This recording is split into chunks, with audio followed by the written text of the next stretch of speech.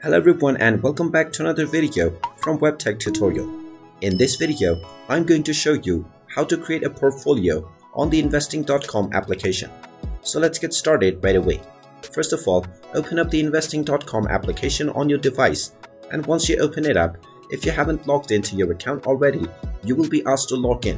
So use your credentials to log into your account and you will be taken into your homepage, from which you can see various different assets.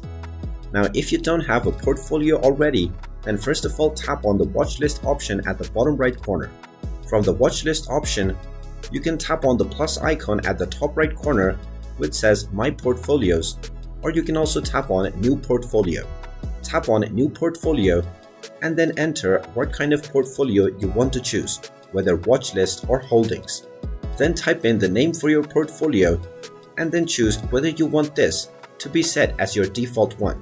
Then simply tap on the Create button and now your portfolio will be created. You can tap on this portfolio and then add various assets by searching on it. And there you have it. That is how easy it is to set up a portfolio on the investing.com application. If you find this video helpful, make sure you hit that like button and subscribe to our channel if you haven't done so already. Also ring that notification bell to never miss another update from us. Thank you for watching and I will see you again in the next video.